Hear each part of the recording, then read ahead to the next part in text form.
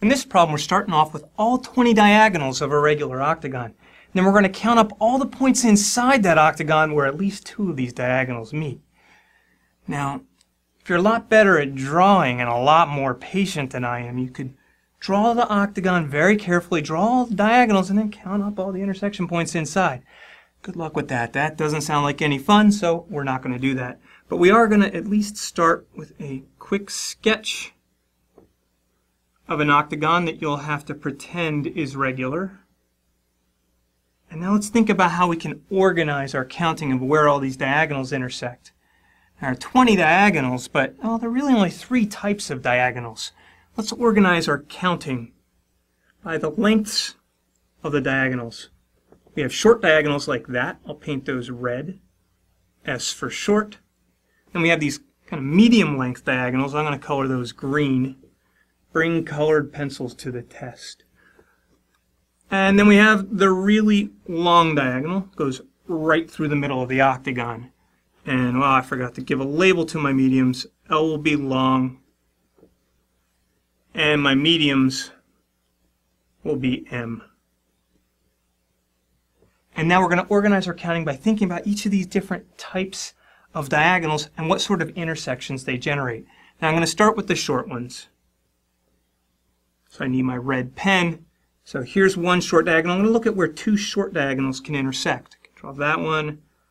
I can draw this one. And we see that, well, these 2 diagonals intersect right in front of that side. These 2 diagonals intersect right in front of that side. I can draw another one here and we'll intersect right in front of that. For each side of the octagon, there's going to be one point right out in front of it where 2 of these short diagonals intersect. So we have 8 intersections between 2 short sides. Now let's look at where a short side can intersect a medium side. And again, we'll still look at this diagonal right there. I can intersect it with this medium diagonal or this medium diagonal. Those are the only 2 that can hit it, and clearly these 2 points are different from those 2 points. So we've got 2 new intersection points between 2 diagonals.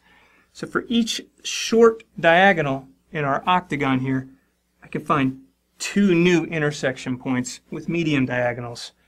There are 8 short diagonals total, so that gives us 8 times 2, 16 intersections between a short diagonal and a medium diagonal. And we're on to looking at short diagonals and long diagonals. And we can see that for each short diagonal, there's one long diagonal that cuts that right in half, and clearly that point's not the same as any of the other 4. So we have found 8 new intersection points, 1 for each of these short diagonals. So that takes care of the short diagonals. Let's move on to the medium diagonals. We've already looked at the medium intersections with the short, so let's look at mediums intersecting with each other. Here's the medium diagonal I'm going to focus on. We've got one hitting it here, another one hitting it there, and we've got this medium diagonal hits it, and so does this medium diagonal.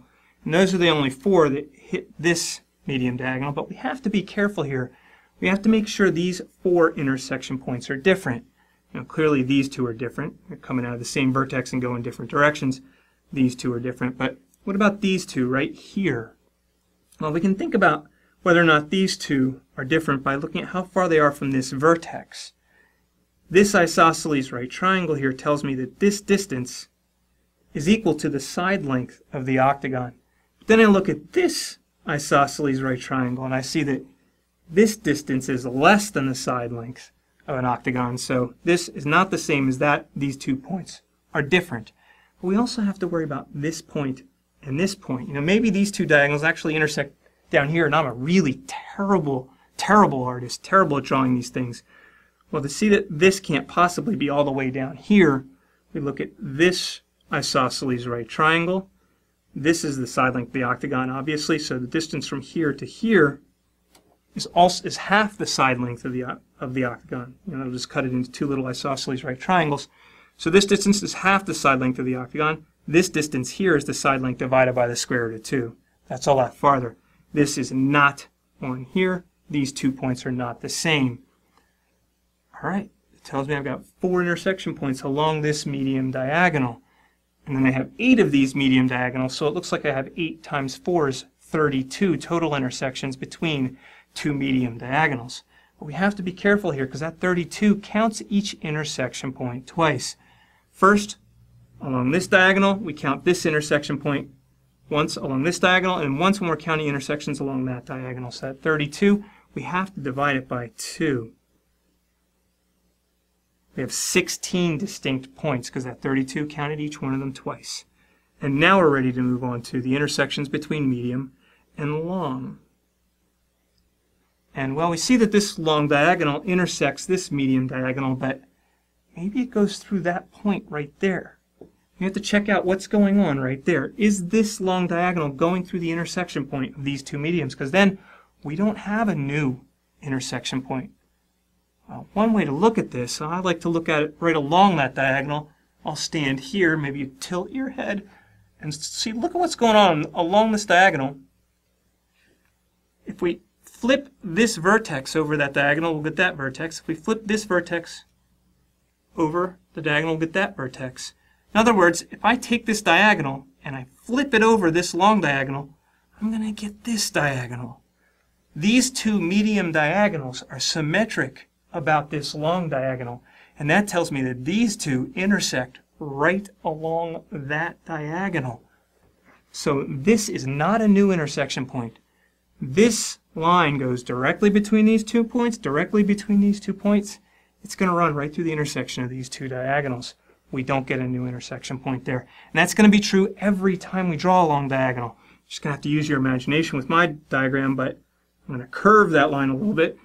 If we drew this long diagonal, it's got to go through the intersection point of these two diagonals, which are symmetric about that diagonal. So this is going to give us no new intersections.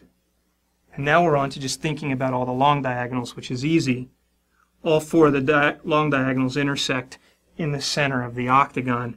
And just from that observation alone, you could have looked at this problem and been like, okay, the answer is A or B because it's got to be odd. You're going to get that one point in the middle and everything else is going to come in groups of 8. So now we can total everything up. We've got 8 and 16 gives us 24. 8 and 16 gives us another 24. That brings us up to 48. We add on the 1, we've got 49, and we're done.